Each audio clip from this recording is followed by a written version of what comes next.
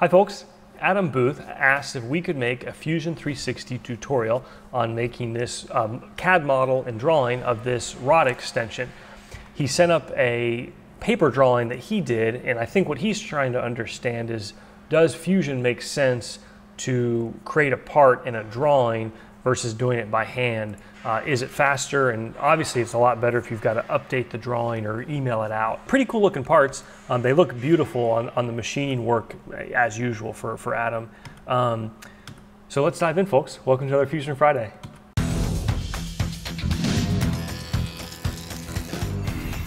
Before we start, I'm going to make a quick note of this drawing. It's 2.5-inch round bar, and the dimension from this left side to the shoulder here is 7 1/4. It's kind of helpful to know that when we start. So in Fusion, first thing I always do, save your file, call it rod extension, and then create a component. We can talk more about it later, but you always want to be working in a component. Components are real world parts. So every time you have a discrete part in the real world, it should be a new component. Take in the photos here, jog through.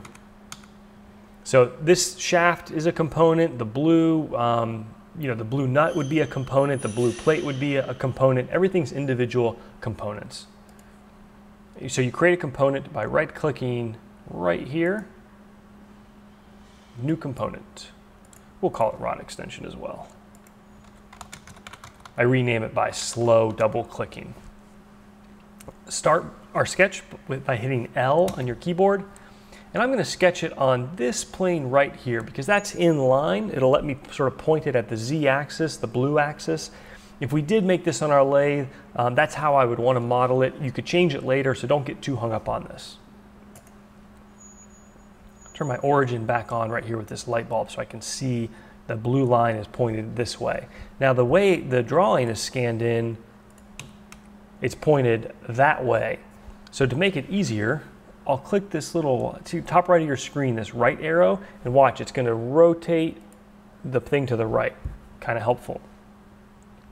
I'll click on the first point and I'll sketch down, over, down, over. Oops, I didn't go perfect there, but that's okay.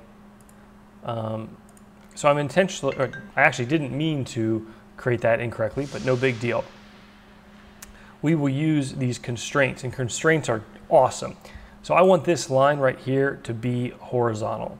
So I'll click this horizontal vertical constraint, click right here, and see how that locks it in horizontal. And you can see that little marker right there.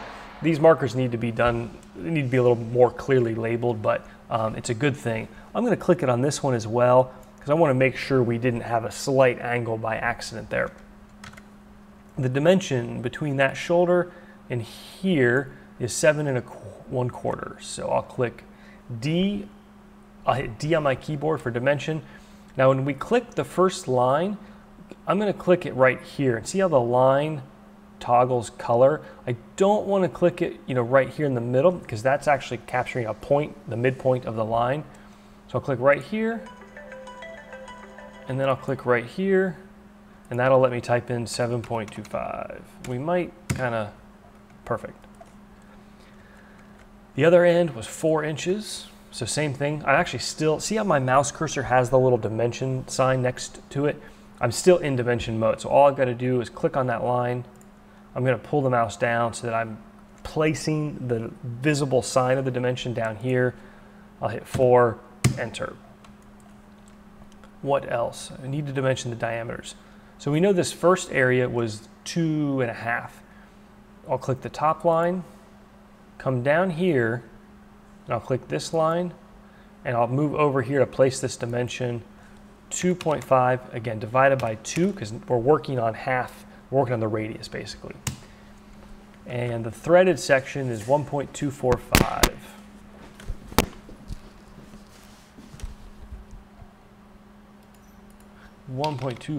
divided by 2. Okay, that's all I need here. We'll come back and add some more things in. So what we do is we revolve this. It's really cool. So I'm going to go to Create, Revolve. And again, if you don't know what Fusion is asking you to do, let your mouse hover here in the white and it says select sketch profiles or planar faces to revolve. So I want to revolve this. Now I go up here and I pick the axis. So it says select, click on that to make it blue. Let your mouse hover and it says select an axis. So I want to revolve it around this. Boom. Click OK. So that's the basic rough shape of the part. And I went slow there, but folks, you can create that in 14 seconds when you get comfortable and proficient in Fusion. So let's do this hole on the end. It's a 1 1/4 by 12 thread, 2 inches deep, and I guess it's 3 inches deep in the hole. So I'm going to hit C for circle. I'm going to click on this plane right here. That'll let me create the circle, and I'll type 1.25 divided by 2. So that's the 0.625. Oh, sorry, he said 1.168, so we'll change that. 1.168 divided by 2. And we'll extrude that down 3 inches. So hit Q for press pull. Click on this, and we will go -3. Yep, and that creates that hole. Now, to add the threads, really hard. Watch this. Create, thread, pick the face, which is going to be that sort of internal cylinder we just created. And I'm going to pick my thread diameter as 1 1/4 by 12. Let's make sure that was correct. 1 1/4 by 12. And instead of it being full length, I'm just going to have it be 2 inches down. And we can choose modeled or unmodeled. Modeled will actually create, and it's a lot more work for your CAD software, but it'll actually model the facets and faces of root and so forth of that thread. And you can change that down here by right clicking on that thread, edit feature, and say uncheck modeled. So you see they're kind of like grayed out there. The information is there. They're just, if you do a lot of threads, you don't want to generally model them. And we don't use modeled threads to drive the CNC side of things. Okay, next we've got to do let's go back and let's add this 1/16 R thread relief. I will admit I don't even know what that R means. I guess radius. I don't know the thickness, but I'll show you how we do it, and Adam can tell me teach me something on drawings here. So along here on the bottom, you've got your sort of timeline. So everything that we've done is events along that timeline. And the first thing that we did was our original sketch. So if I right click and say edit sketch, it pops me back to there. And if I change that, it'll let me view it in the same orientation. There we go. So we need to add a little relief here. I'm going to hit L for line and just sketch a box over here. Now, you notice I made it way too big. That's fine. Make it big, it's easier. And now hit D for your dimension. And I think you said 1/16. So, oops, I meant to click on the line. Gosh, that's frustrating. There we go. So 1 divided by 16, don't do the math in your head. You don't have to. 1 divided by 16. That looks pretty small, but we can always, man, am I missing something obvious on that? Look at the part. Yeah, it looks like it's bigger. It looks like it's wider than that. Let's make it a little wider. Let's say 0.125. So see that little area that we've got?